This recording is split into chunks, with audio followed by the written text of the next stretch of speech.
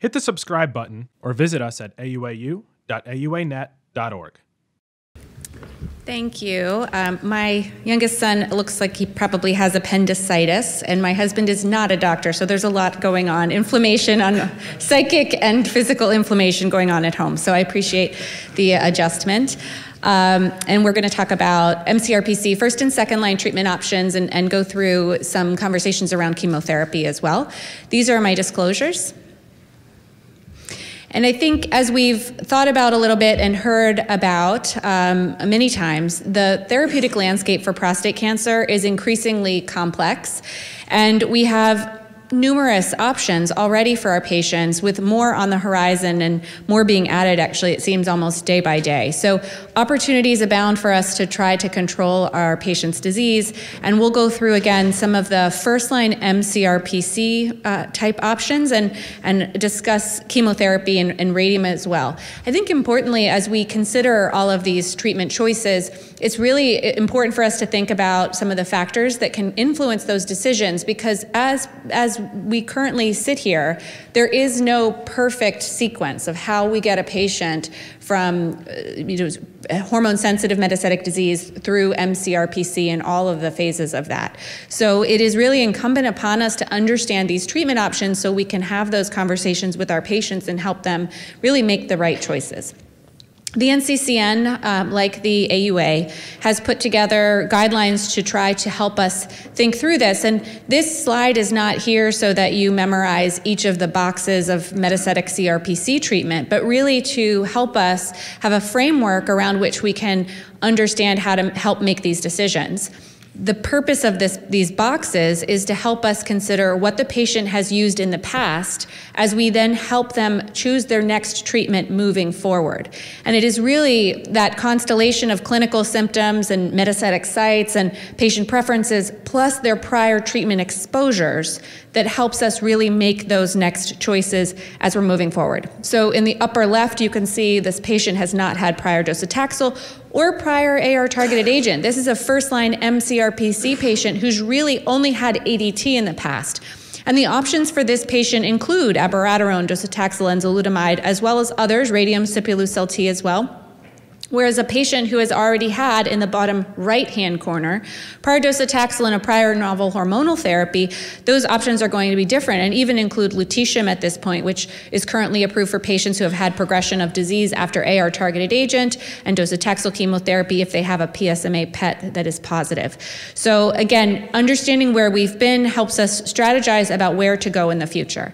And ultimately, it is novel mechanisms of action that we do need to rely on. The only exception to this would be that chemotherapy seems to work, cabazitaxel, even after progression of disease on docetaxel.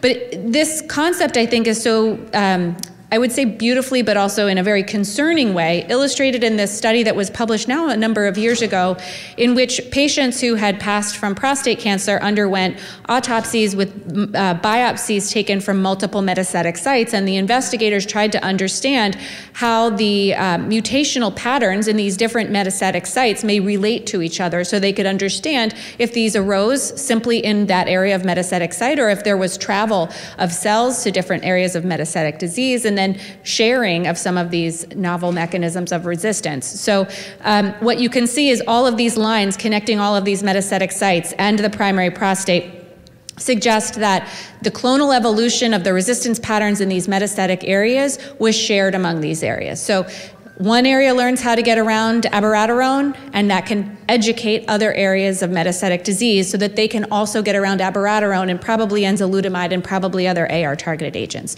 So really, this is concerning. They learn, or at least share this information if we want to personify those metastases, but it's something that we need to be keenly aware of as we're choosing the next treatment to, again, use a novel mechanism of action.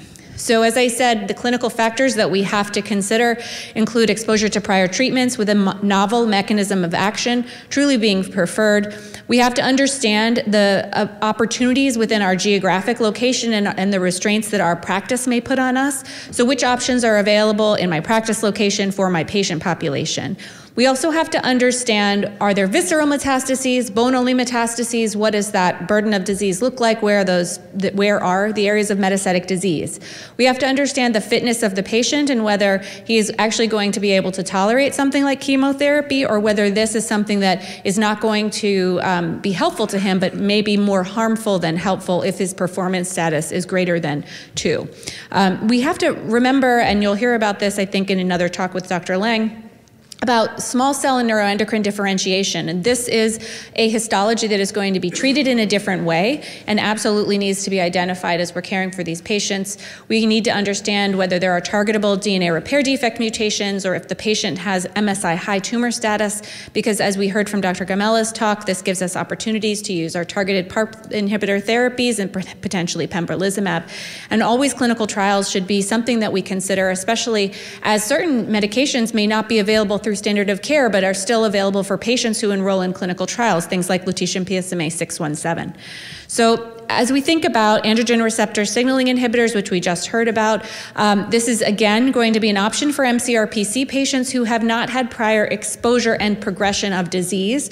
If the patient has potentially had prior exposure but has not had disease progression on an AR signaling inhibitor, perhaps this is something to consider, but that would be a relatively rare situation. Abiraterone acetate is the first AR signaling inhibitor that was approved in MCRPC. This is approved both before and after chemotherapy, and we'll look at the data related to that in just a moment. We heard already about the side effects being things like fluid retention, hypertension. And so we have to be thinking about the cardiac status, the fluid status of our patients, and then we've already just heard about which patients are poor candidates.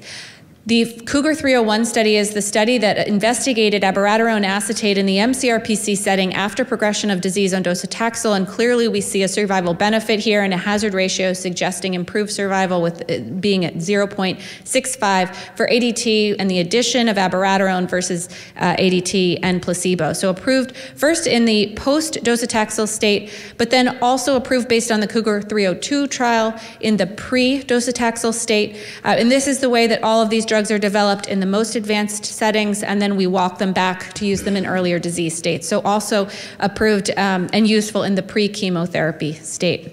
Enzalutamide, as we just heard, is another AR signaling inhibitor that, as we just heard, can be associated with seizure, though that is rare, and hypertension, which can be more common. So we do need to think about that. Also approved in MCRPC before or after chemotherapy. The AFFIRM trial is the after chemotherapy trial demonstrating that benefit to ADT and enzalutamide versus ADT and placebo.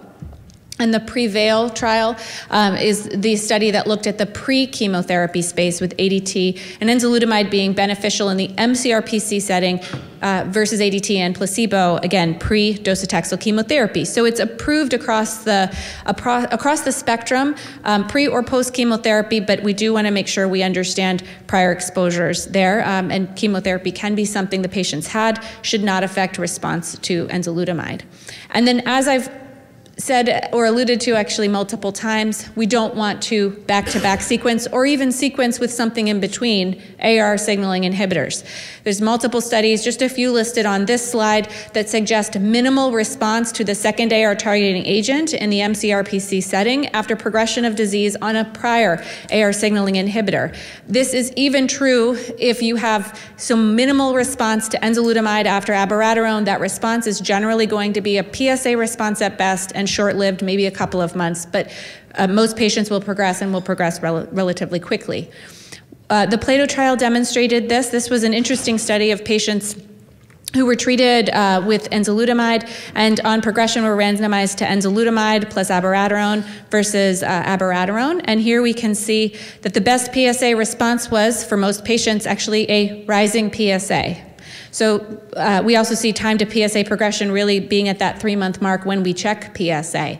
So we have to recognize, I think, that even if you get a momentary benefit out of the second AR targeted agent, that is expected to be minimal at best for a majority of our patients. And we also know that if we lose time and start effective therapies later, we lose time and survival in most cases. So getting to an effective treatment early is really, really important. Just a few more examples. The PROfound trial is a trial we will hear more about, MCRPC. Patients who are selected to have HRR mutations And we could see that there were two cohorts here, a cohort A, which included patients with BRCA1, BRCA2, and ATM alterations. Cohort B included all the other alterations that were assessed and made that patient eligible for the trial. Patients had had MCRPC and had had disease progression on an AR signaling inhibitor, and they were randomized, both cohorts, to olaparib versus the alternate AR signaling inhibitor. And what we can see with the red arrow on the right-hand side is that the control arm here, which is the alternate AR signaling inhibitor, demonstrates a median progression that's around the time of the first scan at 3 months. So again, most patients going to be progressing relatively quickly here, and we're not meaningfully prolonging for a majority of our patients progression-free survival if we're using the alternate AR signaling inhibitor when would they have had progression on the first one. The median PFS here, 3.5 months. So to shift gears a little bit and think about some of these novel mechanisms of action, sipuleucel-T is an agent that has been approved now for about a decade, is a bit of a complex therapy. If we look at this diagram, it tries to help us sort of put together the pieces of how this drug is manifests and how it works. Patients undergo pheresis, where their antigen-presenting cells are drawn off, and they're cultured with this PAP, or prostate acid phosphatase protein, that is conjugated to a GM-CSF molecule that is then used to expand cells. Here, as you can see, those APCs learn how to present the PAP, prostate acid phosphatase protein, so that when it is reinfused back into the patient, it is used to educate the T cells as to what that looks like, what that protein looks like, so the T cells can then attack the prostate cancer cells. So really, I think pretty elegant and thoughtful. It's complex, though, to put it all together. The IMPACT study is what looked at sipuleucel-T in MCRPC patients who were asymptomatic. They did not have visceral metastases like liver metastases, as an example. And what we saw is that even though progression-free survival was not prolonged with sipuleucel-T, there was a prolongation in overall survival here, the hazard ratio demonstrating a statistically significant benefit in terms of reducing mortality. So we see that the median overall survival is about 4 months longer with treatment with sipuleucel-T than with the placebo.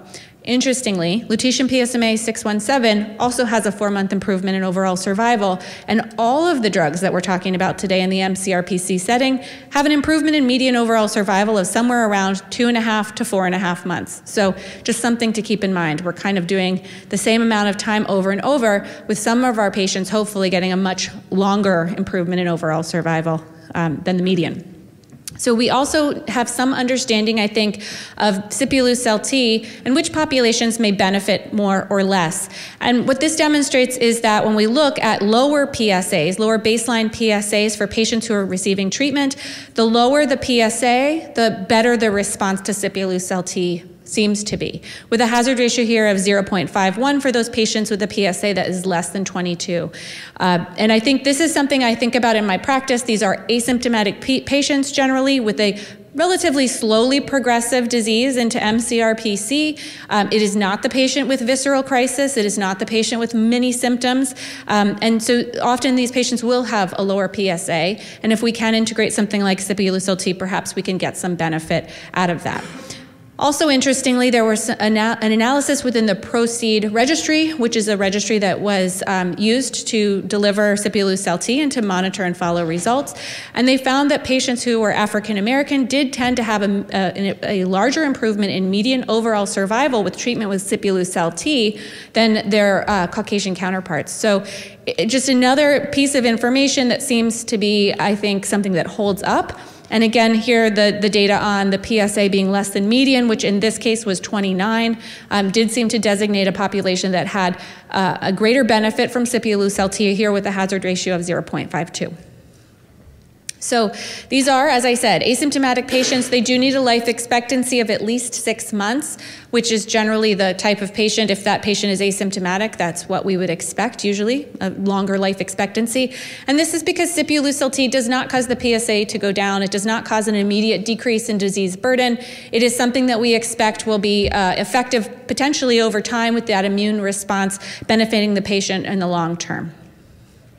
Radium-223 is another one of our options in the metastatic CRPC setting. And this is an interesting drug because it is a calcium mimetic, meaning that when it's infused into the patient, it acts like calcium does in the body. And you can see that alkali earth metals column there, that family on the periodic table, demonstrating that radium is in the same family as calcium. So if we think back to our chemistry days, maybe this all makes a little bit more sense. In any event, when radium is infused, as I said, it acts as a calcium mimetic and is taken up into areas of bone turnover where it is integrated into that structure and then undergoes alpha radioactive decay. That is a very high energy particle that is a large particle, travels only 6 to 10 cell lengths away from its initial integration and kills the cells in its wake, does not make the person radioactive because these alpha particles do not exit much farther than that 6 to 10 cell lengths. They do not get out of the bone, they do not, certainly don't leave the body, and the person is not radioactive. Again, different than lutetium PSMA 617, which is a beta emitting radiopharmaceutical, and the person does emit some radioactivity for a few days after initial treatment. The ALSYMCA trial is the trial that led to the approval of radium-223. In this study, patients with mCRPC who had symptomatic disease, they could have had prior docetaxel or they could have refused or been ineligible for prior docetaxel, were treated with radium versus placebo, and radium was associated with about a 4-month improvement in overall survival here, as we can see in this statistically significant hazard ratio of 0.7. When we look at patients by prior docetaxel use versus no prior docetaxel use, we can see a very similar hazard ratio suggesting a similar benefit across the board. And we also know that there are some predisposing factors perhaps for hematologic toxicity, including prior use of docetaxel maybe slightly affecting things here, having more bone metastases and having that alkaline phosphatase being higher. So should we use radium-223 after or before chemotherapy? I think that really depends on the conversation that you have with your patient. We do know that when we are able to give 6 cycles or 6 doses of radium-223, we are able to get more benefit for our patients. Just like any treatment that we give, I think the earlier that we give it, the more benefit we seem to see from that particular agent. And when we can give 6 doses, we do seem to find more benefit. We are more likely to do that in a pre versus a post chemotherapy setting, which is something to think about. But we do need to have adequate cell counts, and we also need to have an infrastructure that includes that multidisciplinary team that can support us in delivering this therapy. The ideal patient for docetaxel is the one we'll talk about next, and we're kind of winding down now on these earlier treatment options for mCRPC. Docetaxel has traditionally been used in symptomatic mCRPC in patients who had not previously received docetaxel in the metastatic hormone-sensitive setting. I would say that in some instances, we do consider reusing docetaxel when the time since prior exposure in metastatic hormone-sensitive disease may be a little bit longer, and the patient seems to potentially have had a nice benefit from docetaxel in the hormone-sensitive stage. We could consider retreating. This is what we often reach for as medical oncologists when the patient does have visceral crisis, maybe disease in the liver that's expanding. If the patient has cord compression and needs to have therapy with systemic treatment, as we would expect after our local treatment with surgery or with radiation. And often, I think in clinical practice, this is going to be after we've already had exposure for our patient to an AR signaling inhibitor, perhaps in the metastatic hormone-sensitive setting. So TAX-327 is the study that initially led to approval here. You can see the date of this New England Journal of Medicine article, 2004, and it still remains, I think, a really important piece of and option for our patients with mCRPC and in earlier stages as well with metastatic prostate cancer. And here you can see that the Q3-week dosing was superior to mitoxantrone, which was the control arm here, and it was also superior to weekly docetaxel, which was the other option included in this trial. Cabazitaxel is our other chemotherapy for metastatic CRPC. It is not used before docetaxel at this time unless there's a compelling reason perhaps around the side effect profile for your particular patient. And you can see the structural similarity to docetaxel between docetaxel and cabazitaxel on this slide. The TROPIC trial is what led to the approval of cabazitaxel in the MCRPC setting in the post-docetaxel patient population. And you could see patients were randomized between cabazitaxel and mitoxantrone, so a chemotherapy randomization, and cabazitaxel here led to a significant improvement in overall survival, though that median survival in months is actually relatively small. The most frequent adverse events here are things that we might expect from chemotherapy, including cytopenias, as well as some level of nausea, GI type effects. Neuropathy is less common with cabazitaxel than it is with docetaxel. So particularly in patients with a history of neuropathy, perhaps unrelated to their prostate cancer, but maybe diabetic neuropathy or other neuropathy, this can be a good option. And that is one reason that we sometimes move cabazitaxel before docetaxel in our clinical practices. Otherwise, it is something that we do have to be aware of. So we have here hematologic toxicities and deaths that can be associated with these drugs. But I would say that the risk of death related to neutropenic fever is low, especially when we use growth factor, which we always do here in the United States. Additionally, I would comment that in the TROPIC trial, the drug was initially tested at a 25 milligram per meter squared dose, which is higher than the dose we typically use in daily practice now.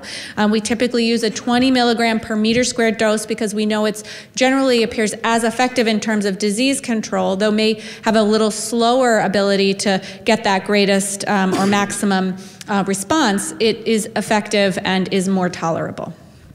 The ProCelica study is what compared, as we see here, cabazitaxel 20 to cabazitaxel 25, and the overall survival in this randomized trial demonstrated that these two doses were similar, which is why we tend to use the 20 milligram per meter squared dose.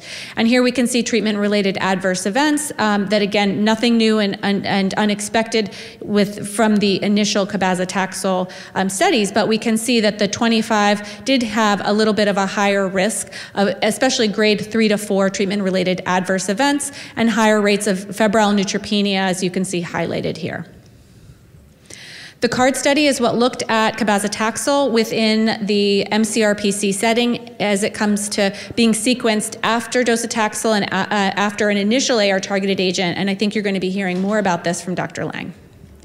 So in summary, treatment of men with metastatic CRPC continues to evolve rapidly. General principles are really what we need to fall back on as we're making these treatment choices with our patients. We have multiple options. There isn't a right sequence that has been defined for us to use. So we need to have those shared decisions. We need to think about our prior exposures to prior therapies. We need to make sure that we're trying to use options other than an AR signaling inhibitor followed by an AR signaling inhibitor.